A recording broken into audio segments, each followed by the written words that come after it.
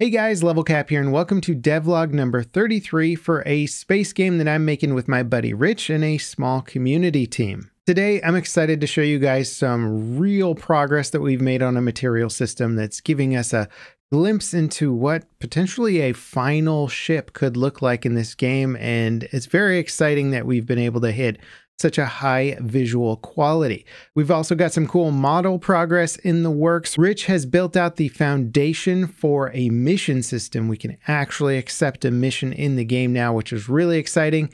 And we have some updates to our movement system with some fixes to some frame rate based issues that we're having where ships would move quicker or turn quicker based on your frame rate, which was not ideal. So let's get into this. Last devlog, I showed you guys our layered material system, which was a decent starting place. However, this devlog, we've made some progress. Or rather, John Lagostini, our technical artist, has made huge improvements to give us much more realistic metallic and painted metals and wear materials that are just taking the look of our spaceships to the next level and so much closer to the concept art. And we're still not final with this yet, but what's so nice about this material system is that it's going to give us much more customization in engine than I ever would have thought possible. We have total control over the materials and colors of each masked region of the ship.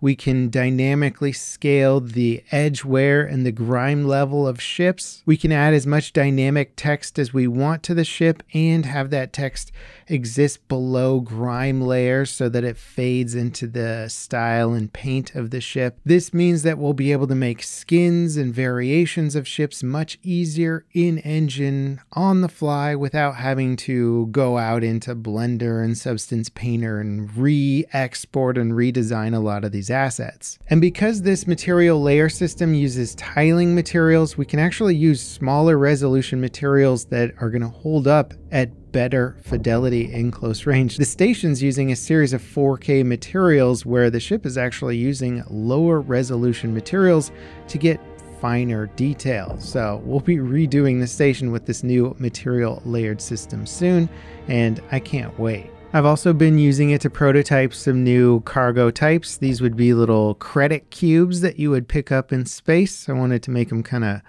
gold or shiny, so I put a bunch of yellow lights on them so they are immediately recognizable.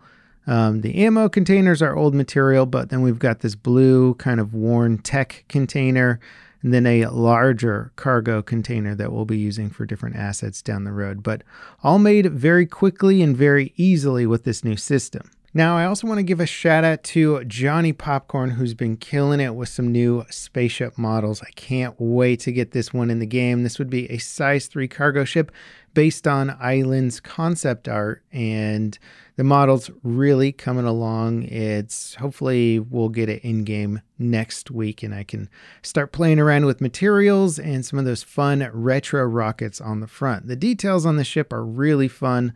Loving the engines, loving the size of it. I can't wait to see how it feels flying something a bit bigger in game. We've also got another one of Island's concepts almost finished here. This would be kind of a larger size 1 cargo ship with a few more options. It's going to go through a few little changes and we'll have variations of this one as well once it gets in game, but I'm also really enjoying the look of this ship. Now, Rich, who you've seen in many other devlogs, who is the tech lead on the project, has been deep into UI and mission systems for quite a while. Thanks to a suggestion from someone in Discord, we started poking around in the Lyra project, which is a free Unreal project designed kind of around third-person and first-person shooters, but the menu system and a lot of the foundational tech in that is built for AAA game development, which means the UI system that they made uses an incredibly adaptive material system. That means we don't have to upload any images or textures or anything. It's all controllable through extremely smart shader math. Rich dove into this pretty hard, figuring out how a lot of the system works and adapting it to our user interface. So the backgrounds, the borders, the mouse over effects, the color changing when clicking a button, that is all coming from the Lyra shaders. And here is pretty much the first look at what will probably be the foundation of our user interface, using a lot of that Lyra tech under the hood. We've got a tab system. The left panel here would be for interacting at stations, where the right panel will be player related things like your ship inventory, character progression, all that stuff will be located on the right side. It's kind of similar to a bunch of other action RPGs. We have the job board over here as well, which I'm very excited about because this is the beginning of our mission system. And in fact, when you accept this filtration delivery run, you get a filtration unit in your inventory. It's actually a cryostasis pod, but we needed an icon for the mission, and basically that's the beginning. The game has almost got a working mission in it, which I am very excited about because that's going to set the foundation for things moving forward. Rich has also done a huge amount of work for our mission tech, which we'll probably get further into in a future devlog. This has been a huge amount of behind the scenes work to get both the UI working, the beginnings of a mission system. It's really exciting for me because it means we can actually have a gameplay, a reward system coming into the game soon. So thank you, Rich, for doing so much awesome work the last couple of weeks. I can't wait to see what the next few look like.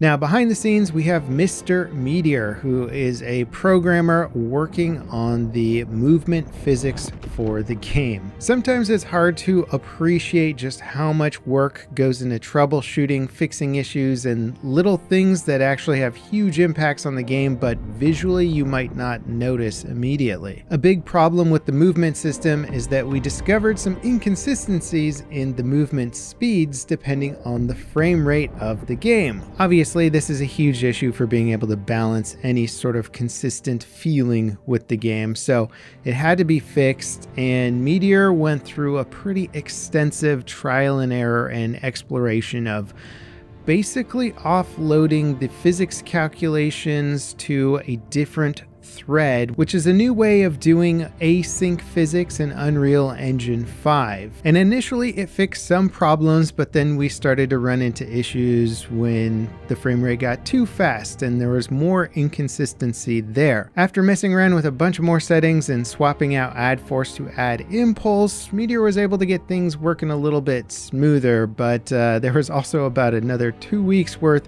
of him also figuring out inertia issues, which might actually be due to some way that Unreal is kind of approximating physics calculations, which are throwing things off. He's posted it in the Unreal forums, and we're kind of waiting to hear back on that. But basically, designing this movement system to be based around physics means we got to get all that physics math right, and it's been a headache, not for me, but for him, and I just want to give him a big thank you for muscling through a lot of that trial and error.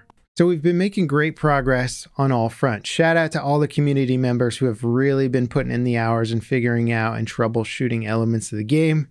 Game dev is hard. There's a lot of troubleshooting, trial and error, but it's also really fun and rewarding at the same time. And thank you to the community members over on Discord who are always there to provide suggestions and help troubleshoot ideas and approaches for new systems. If you guys want to jump into the Discord community, there's a link in the video description. It's a great way to follow along with the game and see other updates and things that we're working on in between devlogs. And if you're new around here and want to check out some past devlogs, check out the playlist here. If you enjoyed the video, don't forget to leave us a like, subscribe, and we'll see you next time. This is Level Cap signing off.